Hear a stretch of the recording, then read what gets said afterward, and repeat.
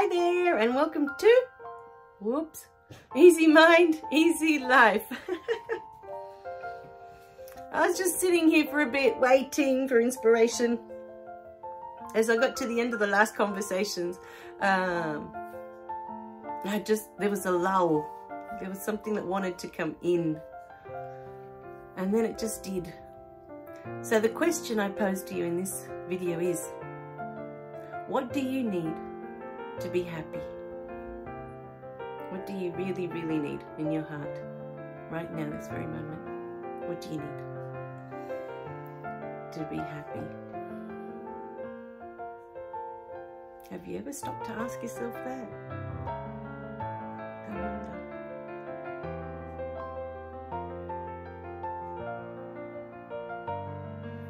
wonder. It's an interesting question, isn't it? Because we go through life doing this and doing that, and pursuing this and pursuing that, and following this and following that, because we believe that that will lead us to our happiness. That will make us happy. Otherwise, there would be no point of doing anything, really.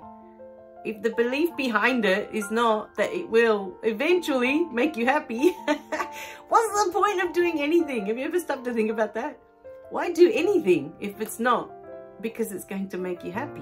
Or if you believe that it's going to make you happy? What would be the point of doing it? You know, we go to these jobs, we work 9 to 5. We come home, we've barely got anything left to make dinner, you know, to be with our family. But we hope at the end of it that we can maybe have a holiday here or there with our family and, you know, enjoy that quality time together and have some happy memories, some happiness along the way. There's always a goal to everything that we do. In the background, we hope that it's going to make us happy. Otherwise, what's the point?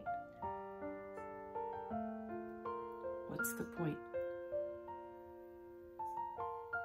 Remember, I'm here with these videos to really push you out of your box. And today may be that day. You sit there and you go, what do I need to make me happy? What do you need? Have you ever asked yourself, what do you want? What is it that you're chasing that's going to make you happy? Or what is the belief that you are holding on to at the moment, that when you get to that, then you'll be happy? When you achieve that, then you'll be happy.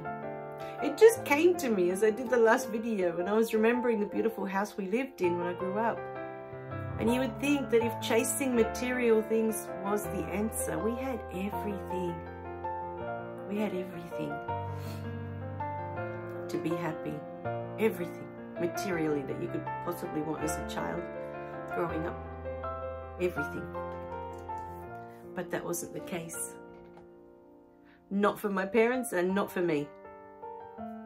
At that point in time, I was 14. At 14, I went to an Eisteddfod, a competition for piano. And I remember we were all playing, at that time, we all used to play the same piece. And there were about 30 of us, you know, on that day in that competition playing the same piece. And I was smack in the middle. I was like number 14, right? Out of the 30 odd students that were playing.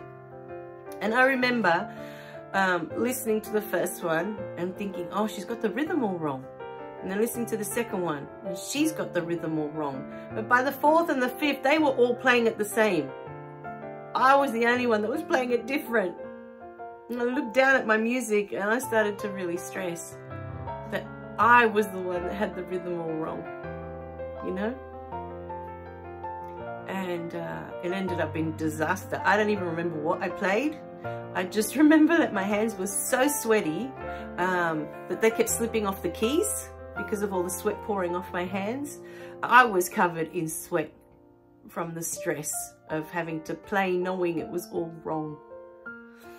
And so we got to, it's funny, My dad had had a heart attack. My mum's back was stuffed, right? That she could hardly walk. And I had carpal tunnel syndrome in both of my hands at the end of that year. I was so freaked out by that competition that I couldn't play.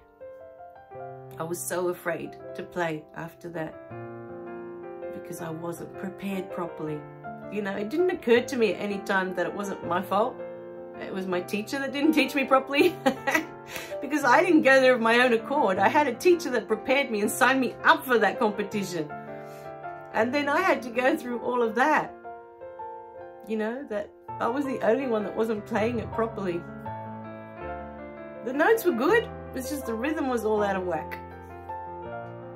So by the end of that year, every time I sat at the piano, I was so stiff, my fingers were so rigid that I had created this whole problem in my wrists. And it got to a point where I couldn't write at school. I couldn't even brush my hair. They just hurt so bad.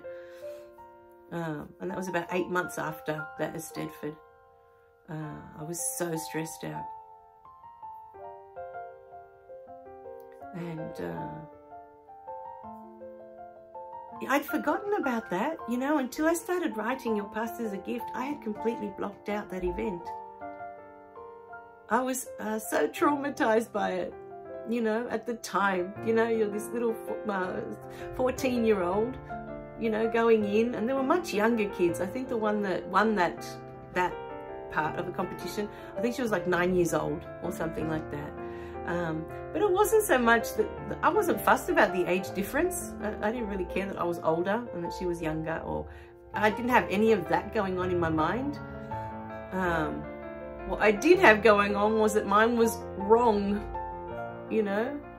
And at that point in my life, because of all the events I'd gone through before that, things always had to be perfect. So for me to get there that day and my song was so out of sync with everyone else's, and I'm sure to the, you know, examiners or whatever you want to call them, the guys that were listening and marking our work, you know, and then deciding who was going to win and all that, because there was a table of adjudicators or whatever they're called, you know, the people that judge you. And then they all decide. There was 3 of them at a table, and the 3 of them decide, you know, who gets, you know, first, second and third was the idea. And then some of us I even got a little medal, you know, a merit award, which not everybody did. They gave you a score out of 100 in those days, right? And I actually made enough points to get a merit award. But for them, it must have been so fresh because it was different to everyone else's, you know. I didn't think about any of that. You know, I was just so freaked out that mine was wrong. And they're experiences, you know, that are there for a reason. From that experience, I learnt the power that we have over our bodies, because it took me a really long time to realize that the carpal tunnel syndrome that I had in my arms, my wrists, I had created that mentally. I was so scared of going through that ever again that I made myself sick. I never wanted to go through that ever again. To me, that was the most humiliating thing that had happened to me up until that point in time. You know, I was shattered. I was absolutely shattered that day. And yeah, so it's just incredible looking back on it now that in my mind, I was so terrified that I made myself sick, you know, to the point where I just couldn't play. I couldn't play. As much as I loved playing, I couldn't play because it started to hurt so badly after, you know, the tension in my fingers and my wrists, and I just couldn't be on the piano. So yeah, and we had everything, you know, we had everything.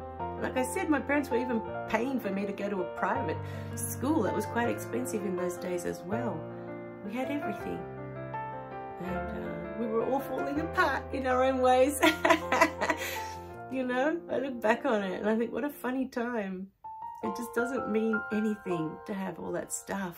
It's all outside of us. And like I said before, if all this stuff, the house, the cars, all of it, if it meant anything, we would be allowed to take it with us when we go. We would take it with us if it had any value, if it meant anything, but it doesn't, because that's not what we're here for. Or, you know, maybe have the experiences to understand that, oh, that's not what we're looking for. You know?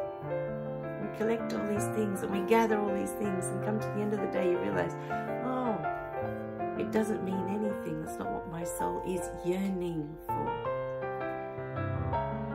Alright, my guys, I'm going to leave you with that for today. I love you guys. Remember to click like and subscribe so you don't miss any of the messages, and I'll see you in the next video.